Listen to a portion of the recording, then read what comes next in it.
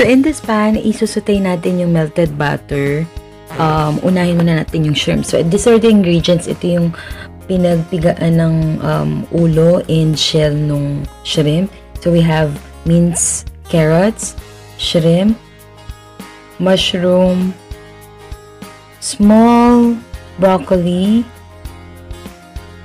and then yung basil, dried basil leaves to add gourmet flavor. Sarap to.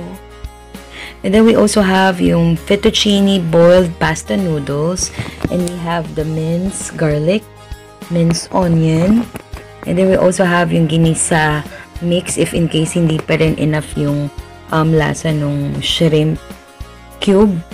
And then we also have there the parsley for garnishing after for plating, and then butter, and then some pepper. So bahala kayo kung gusto nyo itong maging maanghang. You can also add the chili flakes.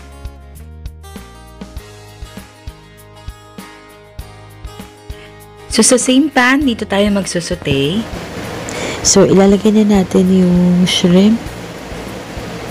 This is about 1/8 kilo. Kunti lang kasi this is only good for 2 to 3 persons. So, we're gonna cook this until it turns pink. Luto na yun. So, that's about 2 to 3 minutes. We don't want this to be rubberized kasi titigas na siya.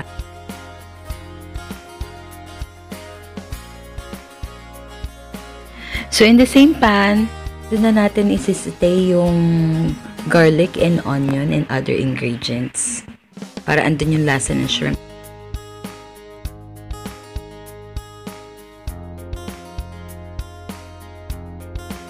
After setting aside yung shrimp na niluto natin, in the same pan, we're gonna add the other cube of butter, and then same pan, doon na tayo magsusute.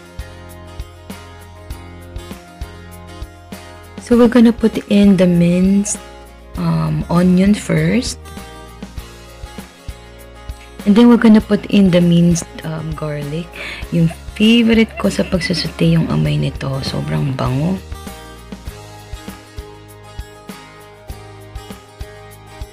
And then we added the mushroom.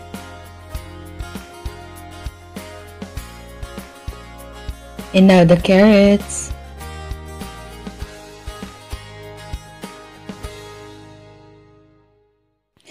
Now we added the broccoli, my favorite in Chloe's.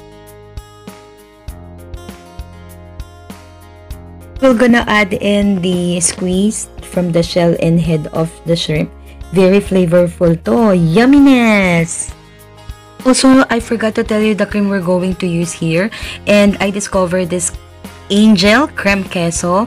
So, you don't have to buy 2 different cans. And all-in-one na siya. So, mas nakakatipid, diba? So, hello Angel Bikini Man! So, ito nga yung nakalimutan ko. Yung cream na importante sa carbonara natin na nagpapasarap, yung Angel. So, you don't have to buy because it's all-in-one na cream and queso at the same time.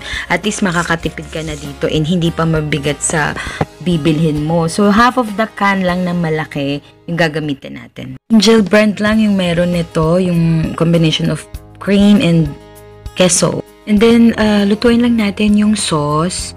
And then, we don't want to overcook the vegetable, ano? And then, let's add the pasta noodle or yung fettuccine boiled pasta noodle. And I already added the shrimp cube here.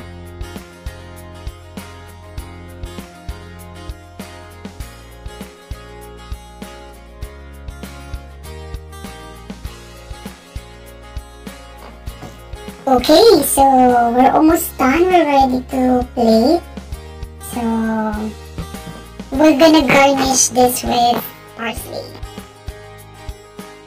Some of you might notice that my pasta is short kasi I normally cut them into half because I don't want it to be so long kasi ang hirap niya ito. So it's up to you. Kanya-kanya naman yan.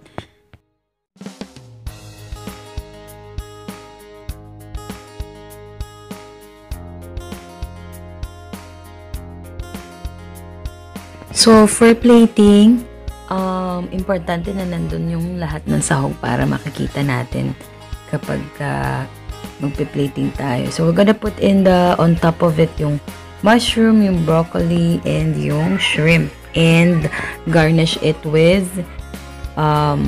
parsley and dried basil leaves. Okay, so konti na lang, malapit na rin kumain. So we're gonna garnish it with a sprinkle of parsley. Alright, konti na lang, kakain na tayo. Kinikilig na ako, kain tayo. Alright, so and then we're gonna garnish it with a dash of dried basil leaves. Yumminess! Ready to go! Woohoo! I'm starving. Eatnatayo.com.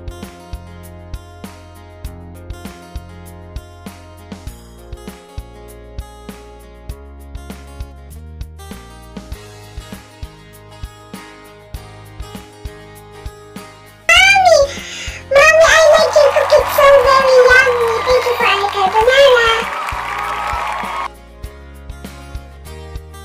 So there you have it, my creamy shrimp broccoli pasta with mushrooms. I hope you try it at home, and please don't forget to tag me Lipsdotcom. Please like and subscribe, and don't forget